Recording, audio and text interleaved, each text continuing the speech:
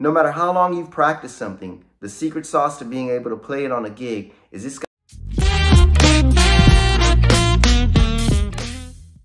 Hey everybody, welcome to my channel. Joseph Serrato here, J Serrato Music. Thanks for coming back and checking out another one of my quick lessons.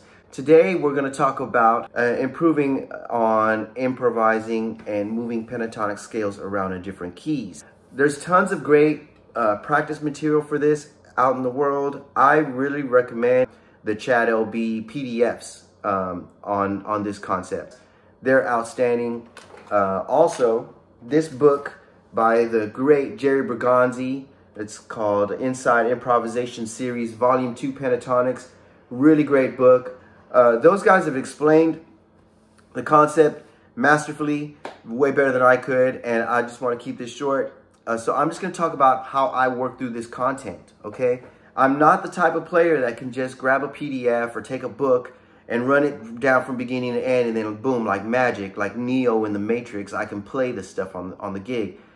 I felt like for a long time I was just bashing my head up against a wall, practicing the same stuff over and over again, but it just wouldn't come out of my playing. What really helps me is to take concepts like this and break it down to a really small, basic piece of information. So one, make it small, break it down, and two, be very methodical about how I work through the material. That's how it's been working out for me. So let's talk about how I apply that to this concept right here of pentatonic scales. Just like anything else, you gotta crawl before you can walk. So you can't just expect to sound like Brecker or any of these other guys right at the beginning. So the key is to get familiar and get flexible with the scale. And that takes time, obviously, but it also takes a plan of attack. The first step for me in getting familiar and getting flexible with this scale in all 12 keys is to pick a shape and move that shape starting on the same scale tone up and down in half steps and whole steps. So let's just pick the most basic shape, which is going up the first 4 notes of the scale, right? So D, F, G, A. All right, let's do that going up in half steps.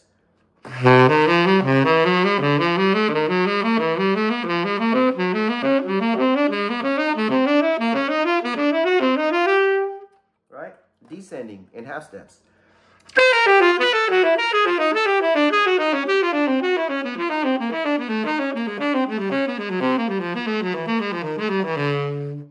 Whole steps.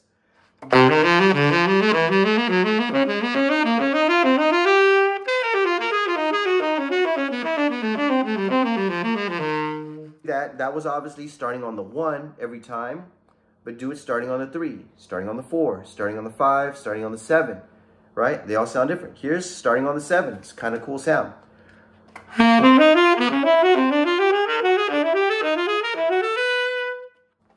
That's step 1, getting familiar and getting flexible where you can play a basic shape and move that same shape up and down in whole steps and half steps. If you can't do that, don't go on to the rest of the harder stuff. You're going to be bashing your head up against the wall. I don't want you to do that, okay?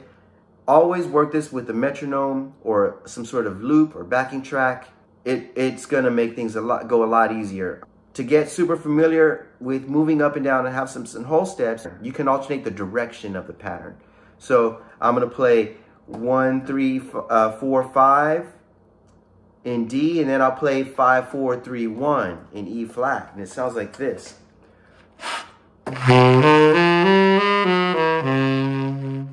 Okay, I'm playing the same pattern, and I'm going up a half step, but I'm playing it in reverse order. But it's still getting me comfortable and familiar with moving up and down in half steps. So let's play it, and I'm going to keep playing it. I'm going to move up and down in half steps, right?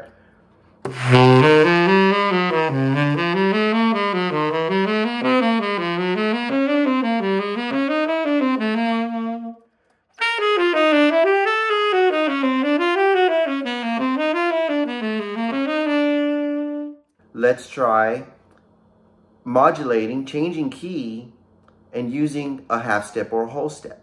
So I'm going to play it super slow. So here you go.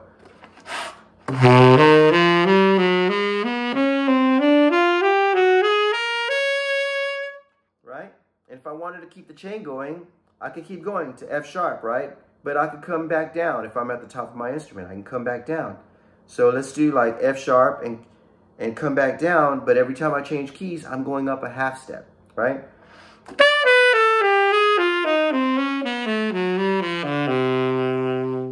Right? Every time I change keys, every 4 notes, I was in a different key, a half step up, where you can change keys and you can do it with smooth voice leading a half step away. You can do the same thing a whole step away. But if you've done the work in step 1, this is going to come faster, see? So this is the whole theme of taking it into small pieces, going in order so that you can actually get stuff accomplished. That's a big advantage to doing things this way. Your ear becomes really familiar with these sounds and with these shapes. And if you can't hear it, you're not going to be able to play it. Half of the purpose of this, half the intent is to get it under your fingers. But the other half, and it's equally important, is to get it in your ears. I wasn't able to start really using this stuff until I could hear it and I was familiar with it, as familiar with it in my ears as I was in my fingers. The fingers is actually the easy part, but you need to practice with the intention of locking it in your ears of what all of these different sounds and shapes feel like, what they sound like. The secret sauce to being able to play it on the gig, no matter how long you've practiced something, the secret sauce to being able to play it on a gig is it's got to be here in your ears. You have to have understanding of what it sounds like in your ears, or it's just not going to come out. I'm telling you that because I want to save you a lot of frustration. Like, I couldn't play it. Why didn't I play that? It's because you couldn't hear it. That's bottom line. If you can hear it, you'll be able to play it. Because if you've practiced it enough to where you're hearing it, your fingers are probably there too. So I'm going to end it right here. If you've gotten through steps 1 and steps 2, you're doing great. Just keep applying the same principle of making it small and being organized and structured in how you plan going through all this stuff. I'm going to say goodbye with that, and I'm getting ready to head on vacation for a few days, and I'll see y'all next week. See y'all later.